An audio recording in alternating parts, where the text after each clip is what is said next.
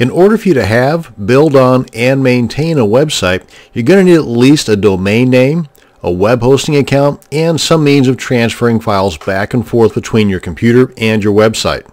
Now, once you have purchased your domain name and have a web hosting account, you need to assign your domain to that hosting account. That's what we're going to be doing in this video, connecting your domain to your hosting service. Now, when you purchase your web hosting service, you're sent some important information about your hosting account. Usually it's sent to you through an email.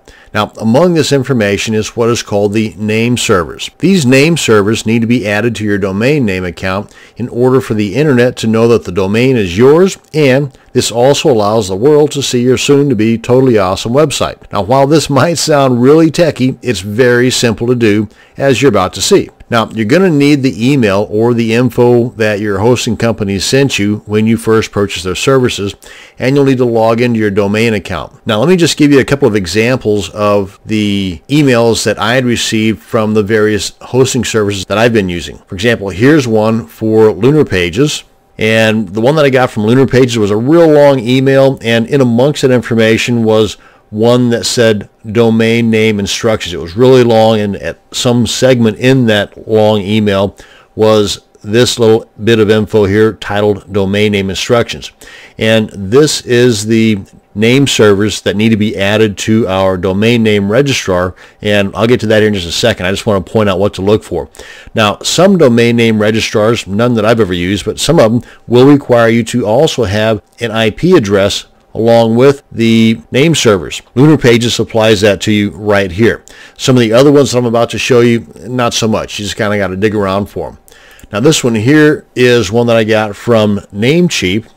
Now, Namecheap I also use for domain names, but they've also got a pretty cool and very inexpensive hosting account as well. And this one again was a really long email, so you see I kind of cut out some of the parts here so I can squeeze it into the video here. But in amongst this information was a little segment that said name server information. And as you can see, these guys, kind of like these guys here, starts off with something NS, or as in this case with Namecheap, it starts off with DNS1 and then DNS2. Now, most all of them, at least those that I've ever used, only require 2 name servers. Some of them, though, will require more. I've never encountered those just yet, but, you know, I've only been doing this for about 5 years. So I'm sure that they're out there because they do offer spaces for them, as you're about to see. And this one here I got from my most recent hosting account called D9. And they're an awesome group, by the way, but I don't want to get into a sales pitchy thing about this. But anyway, again, a real long email, and one of the segments in here, segment 3, gives me the primary name server and the secondary name server. And they also give you the IP addresses here, just like they had noted on the one from Lunar Pages here. But like with Lunar Pages, this one starts off with NS and then 25, NS 26, and so on. But again, I only need these 2 for the domain registrars that I've used. And last but not least, the one that I've got from HostGator, which again is kind of a long email, but not as long as these other ones were. But in amongst some of this information here, they give me the name servers. As you can see here, it starts off with NS like these other ones did, 253, and then the next one, or the secondary name server, is NS 254. So these are the emails that I received over time. So if your hosting account is with one of these companies, then this gives you a better idea as to what to hunt down in the emails.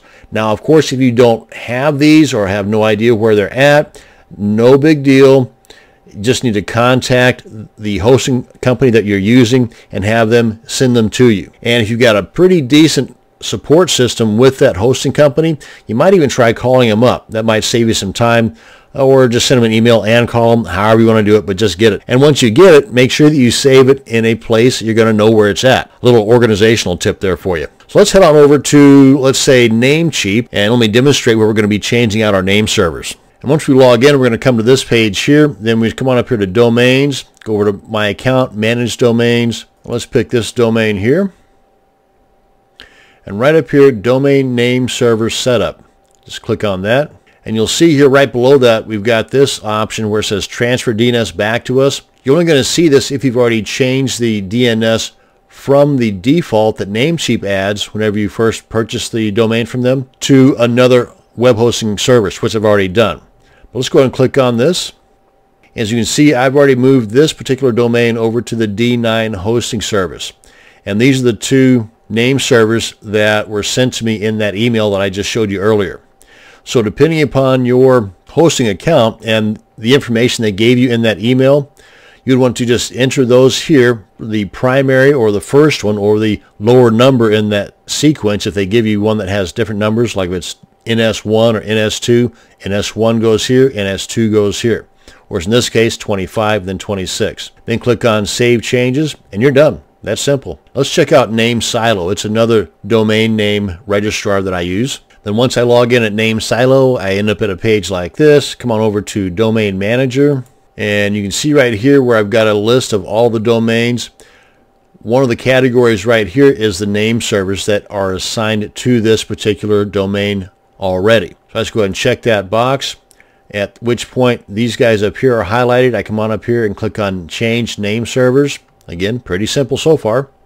And then right here is where we enter the primary name server and the secondary name server that again was sent to you in their email. And with NameSilo, they also give me an option to add an additional layer of security called Domain Defender. So before any changes take part here, I can have things set up to where there's a question that I've established along with the appropriate answer. And then once that's entered properly, then click on Submit right here, and then the changes will take effect. And there you go. See how easy that was? And completely painless. Now it's just a matter of time.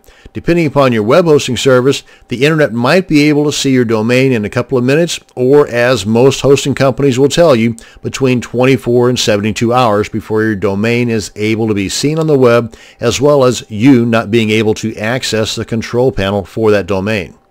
So you should always figure that it will take at the most 3 days before you can see your website, so that when you can actually see it in under 10 minutes, which with me has been most of the time, you will be much more happier than the other way around.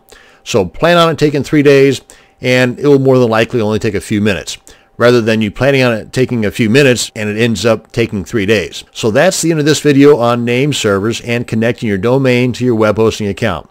Thanks for watching, and you have a great day.